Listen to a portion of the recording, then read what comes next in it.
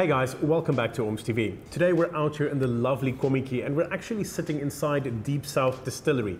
And we're going to do something a little bit different for you guys. Yeah, and we're kind of answering the age-old question. If you're really into photography or want to get into it, you own a pretty decent smartphone. Do you need to look at an entry-level DSLR, or is it maybe worth it to hang around, save a little bit of your money and get something a little bit higher up? So for this comparison, we are comparing a 3-year-old iPhone 10 with Canon's EOS 4000D. So basically you're looking at kind of a mid-tier cell phone with literally one of the most affordable DSLR packages you can purchase at the moment. And we figured that's a pretty good comparison to be looking at. And what we want to talk about first is just the overall shooting experience when you are transitioning from a cell phone into something a little bit more serious. And I think that is quite important. I mean, if you're really interested in photography and you want to understand it and learn from it, I think shooting with an SLR or mirrorless is going to make you feel and understand photography a lot better. Yeah, absolutely. I mean, obviously your cell phone, it's easy to use, you know, you've got it in your pocket all the time, it's always with you. But at the end of the day, when you take it out and you're holding it up, you know, you're pressing one button. There isn't all that much to it. The cell phone kind of takes care of everything for you. Yeah. You don't really need to think too much. Pretty much composition, little bit of consideration to lighting, but everything else is taken care of in-house. Whereas that you actually have to work for. Yeah, and also something that I really like about shooting with these entry-level cameras is if you do upgrade to something a bit more serious, you're already familiar with all the controls and all the menus and all the features about the camera. Yeah, I mean, Canon is actually really good at that. I mean, if you go from something like a 4000D, you can work your way up all the way through your 5Ds, your 1Ds. You can go mirrorless with your M6s. You know, you're stepping up further than that, your R6, your R5, and all the controls and the menu structures are very, very familiar. Yeah. And that is a really good incentive to get into a system like this. So now that we've spoken about ergonomics and use of the camera, let's dive into the more important things and image quality. Yeah, let's compare some pictures side by side. So we shot pretty much the exact same subject matter and we tried to get the composition relatively similar between the two devices so that we can really compare them side by side and give you guys a good idea of how they actually perform next to each other. Now, before we look at the images, there is actually one more thing that I'd like to mention. So while we were out shooting with these cameras and phone, obviously we were looking at the screens and we were reviewing the images on the screen. And to be honest, it looked kind of one and done. It really seemed like the iPhone had it taken. It was sharper, the images were more crisp, the color rendition was better, it was more vibrant. It really looked like a one-sided battle. Looking at the images on this laptop screen though, it paints a little bit of a different picture. Yeah, especially these entry-level cameras, they do have a very low-resolution screen, but like you say, looking at it here, it's a completely different story. Yeah, so let's dive into the first set here. So it's a little landscape that we shot with the lighthouse kind of off on the left-hand side, feeding into a little bit of an ocean view, lots of blue sky to look at, and just straight up, what jumps out to you? Yeah, when you definitely look at them just from the bat, it doesn't look too much difference, but just like with any cell phone photo, when you start zooming into it, there is quite a lot of artificial sharpening happening here. Yeah, so you can very clearly see it on the lighthouse itself, that there is definitely some artificial sharpening going on. Also, the light areas in the cell phone footage goes very magenta, and it kind of throws off the whole cast of the image itself. I will give the cell phone credit though, the color rendition looks very good if you just look at it, you know, just straight up, you're not zooming in, anything like that. And I think it's going to be a little bit of a theme as we go through this. If you're working straight from device, as in take a picture and you want to upload it immediately, I do think the iPhone has a little bit of an edge there just because your color rendition is going to be so much more vibrant. Yeah. But at the end of the day, that's nothing that you can't fix with a little bit of levels in the, you know, the image coming from the 4000D. And I think when you compare it to the cell phone and the Canon, The Canon will give you a lot more editing capabilities. Yeah. But like you say, if you want something that's Instagram ready or Facebook ready, straight out of the bat, the phone definitely gives you that little bit of extra punch. Yeah, so looking at the image as well, it definitely looks like the image coming from the 4000D has a little bit better dynamic range coming in from it. You definitely see a more subtle graduation between the light areas and the dark areas within the frame itself, and that would lend it to being able to pull more detail from it should you wish to edit going forward. Yeah. Where I think the camera falls down a little bit in this image is when you look at the left-hand side of the lighthouse, i.e. the side that's really lit up by the sun. There's quite a pronounced bit of chromatic aberration happening there, so quite a bit of purple fringing coming through. And unfortunately, that's going to be what you're going to get when you have a relatively cheap lens. I mean, there's no other way to say it. It's the 18-55 kit lens. That's what you start with, right? It is what you start with, but again, it's something that you can fix with editing. So next up, we've got actually two portraits set up for you guys, and one was shot in manual mode on the camera and automatic mode on the phone, but the next one was shot in a specific portrait mode, and I think that's going to be quite important when we talk about the iPhone. Most definitely. So first, starting off with the one where the iPhone was just in its standard, photo mode. And the one thing that immediately jumps to me is the depth that you get within the frame. Definitely. There's a lot of deep focus happening. You don't really get a lot of fall off. Even though I was pretty close to the subject matter, you just don't get that same background separation that you get with the DSLR. Everything is in focus, the background, the foreground, so it's not giving you that kind of portrait feel. Absolutely. While with the DSLR, having a much bigger sensor, bigger glass, you do get that depth of field shot, that sort of pop-out portrait effect that you do want. Yeah, and again, in this shot, the iPhone actually leans to quite a magenta cast, and you can definitely see it in the skin tones here as well, where the DSLR comes through a lot more naturally. Definitely a more natural color profile that you get out of it.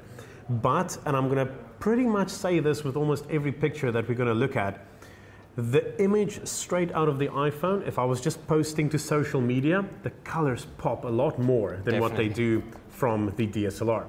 And now we jump to the next portrait shot. This was shot in a specific portrait mode on both cameras. So the DSLR was shot on portrait mode and also the iPhone. Now, specifically, when you look at the iPhone, the background is completely blurry. It gives you that cool bokeh, like creamy bokeh, and I really like it. It really pops out. I also really like it, but at the same time, you can tell that it's quite artificial. Yeah. And it's obviously something that the camera, the phone does internally with processing, and it shoots with two different lenses, and it stitches them together, and it gives you this kind of effect. And that has a massive, massive downside. Straight out, looks beautiful, looks great. You get a little bit of flare going. It's fantastic.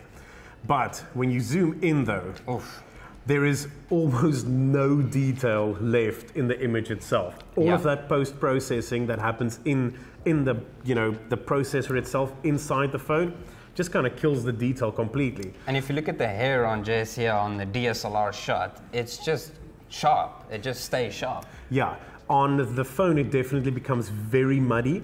Even on the image where we shot in the more sort of manual modes, the detail that you pick up in the hair from the DSLR stays very crisp, while on the iPhone it becomes very, very muddy. And yeah, I mean, it's pretty clear advantage there to DSLRs. So next up, we've got the infamous Orms TV flower photo.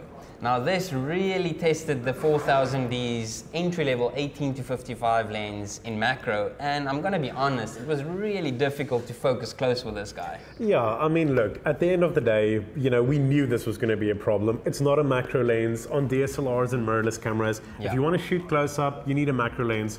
Plain and simple. It's a bit more specific. Yeah, I mean, it is a more serious tool. And I mean, clear to see from these two images. With the iPhone, you can pretty much get as close as you want, You get pretty decent detail rendition. And just because you are so close to your subject matter, you get a little bit of background fall off, you get a little bit of bokeh effect in the background. Again, I am going to give that advantage to the DSLR. because even if you are so much further away, you are getting a more pleasing background blur. And when you do crop in, the images remain relatively sharp. Yeah. Where on the iPhone, once you start to crop in, it kind of falls apart completely. But as a straight from device shot, in this, iPhone looks decent, right? that's definitely a win for the iPhone on this one. As something that can do a little bit of everything, That's quite good. yeah, very, very good. Okay, so in the previous shots, we keep mentioning depth of field and the fall off. And yes, there is always going to be an advantage to a camera with a bigger sensor. Very true. But cell phones these days, with their artificial intelligence and in-camera processing that they apply onto images, can actually create something relatively decent. And this is a shot that surprised us.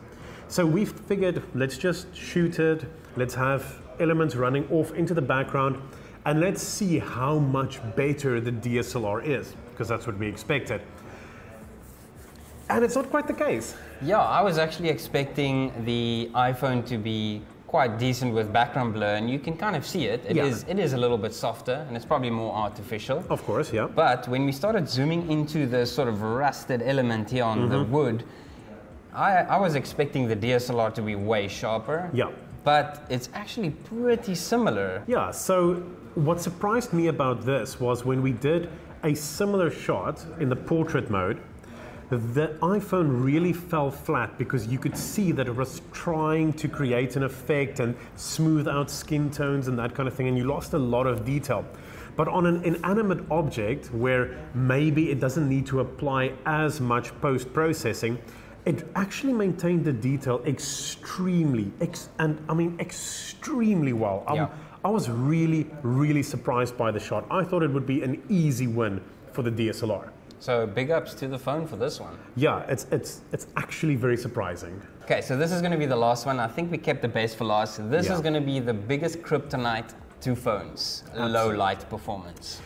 Yeah, and looking at the two images, on the face of it, pretty similar. Pretty decent, not bad at all. Yeah, if you look at it, the iPhone image actually appears relatively bright, relatively well detailed, and the same is true for the DSLR. But zoom in even a little bit, like just a tiny bit of zoom on one of these images, and the iPhone falls down completely. And you can actually see this in the file size of the image as well. The iPhone file size is very low, the compression on it is not great, and it's losing so much detail. Yeah, I mean, so if we crop in to the actual contents of each of the glasses, in the image from the DSLR, you can actually see the sharpness of the little bubbles that were forming, and it maintains phenomenally well. In the iPhone, it goes to absolute, like, just mud. It goes muddy. The detail falls apart completely. It goes grainy.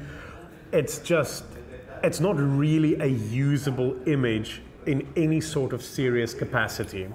And I think this is where viewers definitely need to be cautious with cell phones, is that it will never compete with a bigger camera or more professional camera in terms of low light. Yeah, and I mean, it's simple physics. The size of the sensor is going to create a certain barrier there that a phone is not easily going to be able to break. In this series, I mean, we've seen how phenomenally well the internal processing power of a phone will simulate the effects that you'll get out of a DSLR, and it becomes extremely close in certain scenarios. But when you go down to it, when you're just shooting a lower light image, that's a big, big difference between the two devices. Now, in conclusion to the sort of entry-level DSLR versus smartphone photography, I was actually going into this thinking that the smartphone would probably win a lot of these sort of images, especially when it comes to the ease of use of the smartphone and standard image quality, especially when we started talking about this before reviewing these images, right? Yeah, I 100% agree with you. I came in here and I was thinking, there's no real reason these days to actually go out and purchase an entry-level, professional camera, be it a DSLR or a mirrorless. Phones have become so incredibly good. I mean, there's phones out there shooting like 140 megapixel images, and it is truly, truly phenomenal what these things can do. And when we reviewed the images side by side, like this, device to device, right? the iPhone had a serious advantage. Yeah. I mean, I was predisposed. I came, sit down here, and I was like, "It's a done deal. We don't even need to discuss this." Looking at the images on the actual computer screen, though, very, very different story. I think both of our opinions completely changed. And I feel definitely that if you're really into photography and you want to understand photography and you want to get the best possible image quality, the DSLR, even though it is an entry-level system, will still give you a much better result. Yeah, I have to 100% agree with you. A cell phone has one advantage, and that advantage is it lives right over here, and if something happens, boom, let me take that picture. And that is pretty much the only advantage here. That immediacy, that taking the picture, posting it onto social media, sharing it with your friends, that functionality lives within the phone, and for that purpose, it is a spectacular device. Truly, truly spectacular. But if you are serious about your photography and you really want to start exploring what cameras and the art of photography is truly capable of, there is pretty much no other option. You go out and you invest in a proper camera system, even if it is the lowest model on the food chain, you are still going to get something that's going to deliver a result that when you actually scrutinize it and you actually deliver a end result in a, not even a professional manner, but just any serious manner, it is still significantly better than what you are going to get out of a smartphone. I definitely agree with that. So definitely a big win on the DSLR, but obviously some advantages still on the phone. Absolutely. Well guys, thank you very much for joining us for that comparison between a entry-level DSLR and a sort of mid to upper spec cell phone. Now I want to give a special thank you to Deep South Distillery for allowing us to shoot within their location here.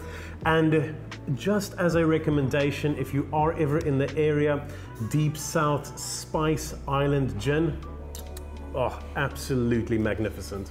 And like we said, if you really enjoyed the video, remember to like, comment and subscribe, and we hope to see you guys soon. Yeah, cheers.